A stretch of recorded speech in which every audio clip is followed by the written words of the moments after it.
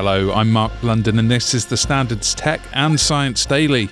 Coming up, single lung cancer surgery hope with robot doctors, but first, the sharpest images detailing one of our Milky Way galaxy's most stunning celestial entities, the Horsehead Nebula, have been captured by NASA's James Webb Space Telescope. The most powerful telescope ever built, which is floating in space, snapped incredible high-definition close-ups of this molecular cloud inside the constellation of Orion, and it shows waves of gas rising up.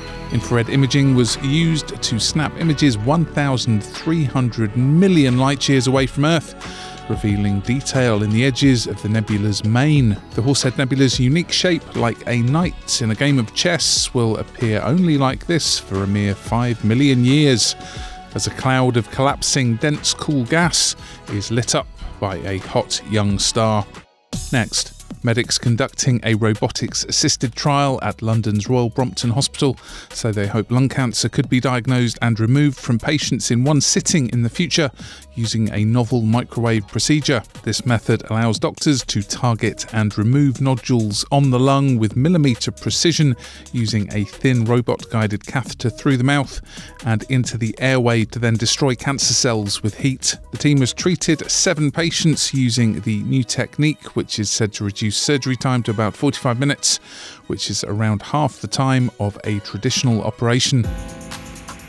Now, a fleet of up to 20 driverless freight trucks is being prepared to take to America's highways. Here's Chris Urmson, Chief Executive of Aurora Innovation, telling the Associated Press how the sensor-packed AI and machine learning trucking tech works without a human at the wheel. What we're building is a driver.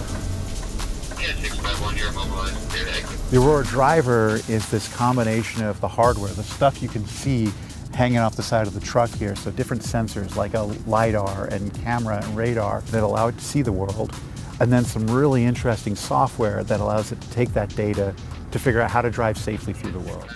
Aurora plans to be fully driverless on its Dallas to Houston freight run by the end of 2024. It has one job, and it's single-minded about it.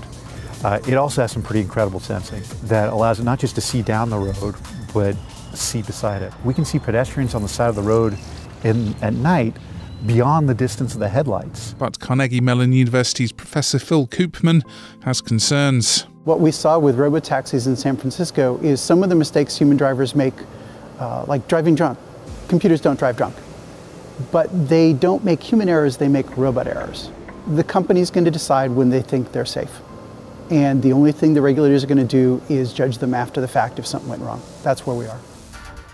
Next, a report by the Policy Exchange conservative think tank suggests head teachers should make sure pupils hand in or lock up their smartphones at the start of each school day. It comes after schools in England were given government guidance in February intended to stop the use of mobile phones during break and lunch periods in schools as well as in lessons.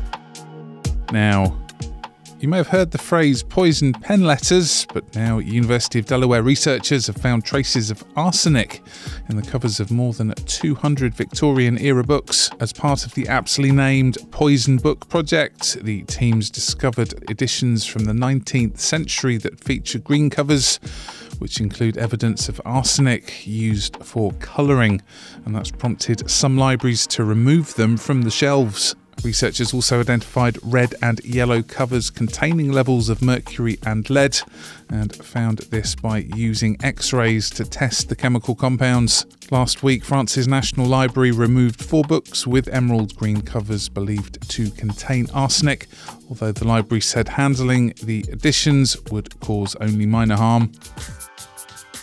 Let's go to the ads. Stay there for more news from the world of tech and science, plus how to body hack your way to a longer life. Sort of. Why not hit follow in the meantime and give us a rating.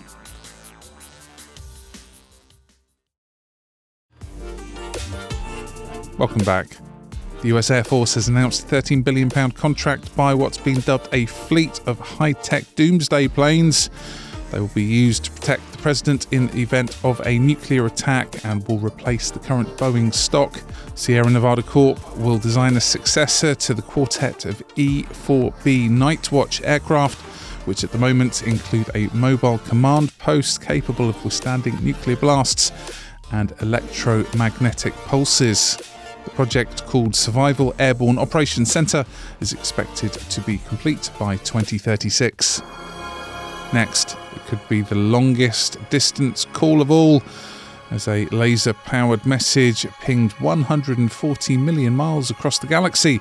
The message was sent back to mission control by a deep space optical communications transceiver aboard NASA's Psyche spacecraft, which is currently about 1.5 times the distance away that Earth is from the Sun. NASA says the technology could be used for communications on future Mars missions. So what was inside the message? Slightly dry tests and diagnostics data. And finally, a study by Zhejiang University School of Medicine in China and the University of Edinburgh suggests people genetically predisposed to a shorter life could live around 5 years longer if they followed a healthy lifestyle. Scientists examined how odds of survival can be improved through exercise, a healthy diet, getting enough sleep and not smoking, despite the huge influence of genetics.